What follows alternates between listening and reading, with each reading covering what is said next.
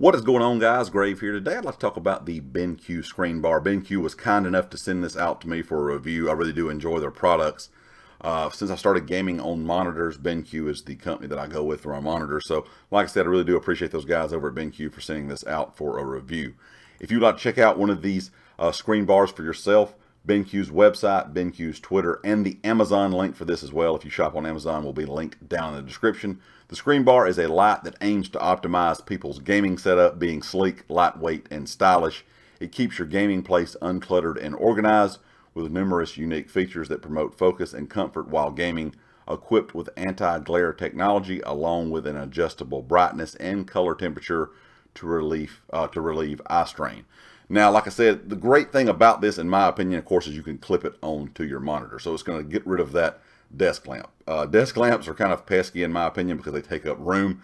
Now, I know a lot of people may have something beside their desk, but the great thing about this is, like I said, you can clip it on top of your monitor, and it's going to be aiming that light straight down to your desk. So if you're a gamer, or if you're someone that works all day on a PC, it's really nice to have some light on your workstation, on your gaming station, and something that is space saving is also a plus, in my opinion. And plus, if you're like myself, you play a lot of games, you do a lot of work on a computer monitor all day, eye strain is definitely something that it sets in after a couple hours. So that anti-glare technology with adjustable brightness, the color temperatures, is a really good thing, in my opinion, as well. So let's go ahead and open this up.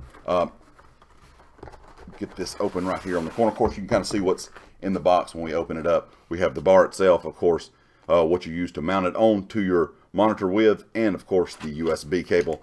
The good thing about this is if you have a PC that has a USB cable or a PC monitor or any kind of gaming monitor that has a USB port on it, you can just go ahead and plug it right into that. Or of course, you can plug it into your computer tower or whatever you use at your workstation. Of course, here is the clamp and swivel, kind of what you use here to clamp it onto your monitor itself. It is really nice, really heavy, well put together, in my opinion. It's nothing that's really lightweight or going to feel like it's going to break or anything like that.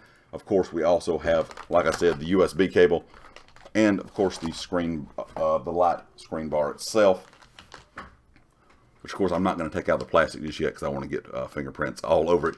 I'm going to show you guys some pictures of this on my setup here, on where I'm gaming, where I'm playing, that kind of thing. Kind of show you some photos with and without it, with the light on, so you can kind of understand exactly what it looks like on your setup, whether, like I said, you're a gamer or you need it for your workspace at home or the office.